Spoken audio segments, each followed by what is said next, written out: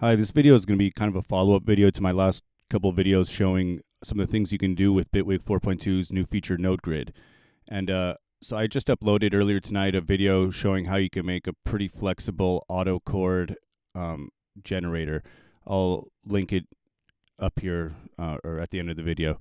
And then a couple days ago, I put a video up showing how you can make like a very flexible monophonic sequencer, which is this. It's got I'll link that one too. But anyway, I just wanted to show you kind of, this is what I had in mind when I was setting up the chord sequencer, was being able to have something to run off of my original monophonic sequencer to just generate chords that can be laid on top of, just to kind of create ideas that can be messed with. So it's pretty cool how flexible this is with Node Grid and how well it works in terms of like the MIDI, in terms of the MIDI being able to get clean MIDI out of it. So like, I'll show you now. If I record from my auto chord here, so here's, I just, after recording that video, just tried throwing this monophonic sequencer into this chord generator, and I can basically get all sorts of random ideas by just playing with these different values. So like what's going on here right now is I just have the gate sequencer triggering the gates, and then the XY is just kind of going like doing this weird motion to go between these values for the pitch, and that's being fed into the chord quantizer, which has randomization on. So every chord is going to be different because it's going to be random chords, but they're always going to be chords that work for whatever note is being sent into it. So here, I'll give you a little, I'll hit play and maybe just tweak some of these knobs, and we can just sort of, I don't know, see what kind of MIDI clips we can get out of here. Even without tweaking knobs, it's going to be an ever-changing MIDI sequence because of the randomization, but it'll still have the same groove because I'm using this sequencer over here. So like, yeah, let's just check out what we can do with this kind of stuff.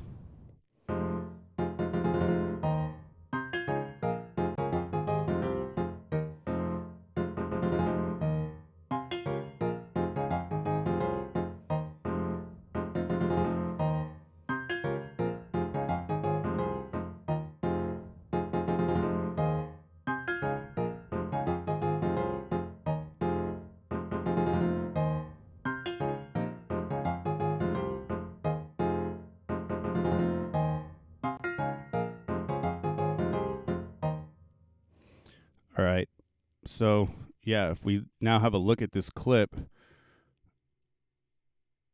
we can see, really, for me, just playing with some LFOs in my sequencer now and feeding it into the chord generator, and the chord generator getting completely random stuff, we've got this kind of interesting sort of percussive chord progression thing that's like jumping around all over the place. So yeah, I mean, if you take something like this, it could be cleaned up to make, you know, whatever the hell ideas you want in for building a track.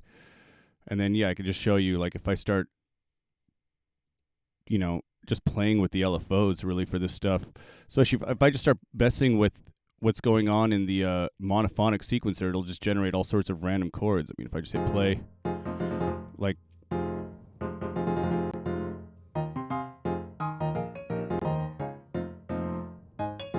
I can also run it from the XY sequencer, which will be really all over the place.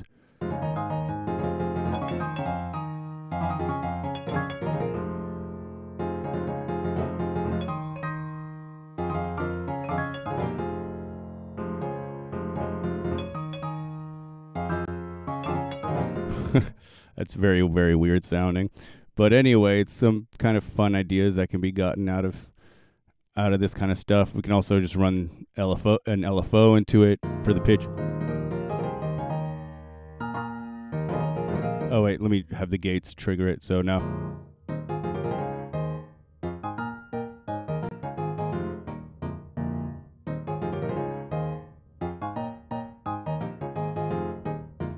and then, you know, just play with the gate pattern and make something, like if we want to have longer chords or longer notes to begin with.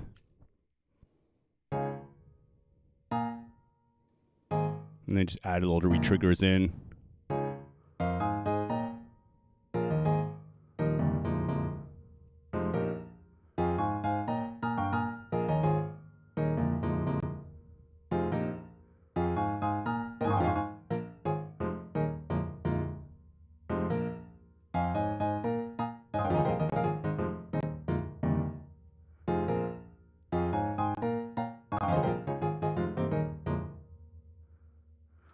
Anyway, yeah, so you can see that's just kind of creating all sorts of randomization.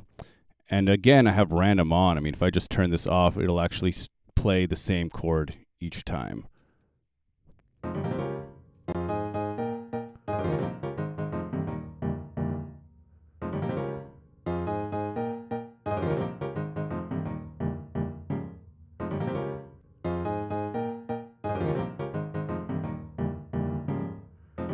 And then, again, I just play with the modulation sources. Now it's the XY again.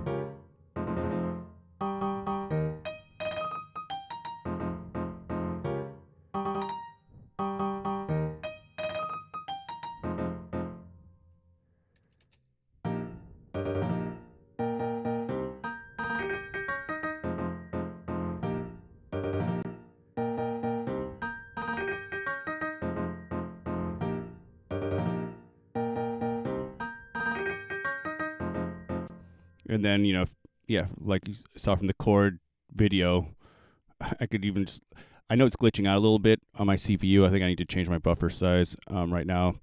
But yeah, I can just play with these chords and just find something that sounds cool with this rhythmic pattern.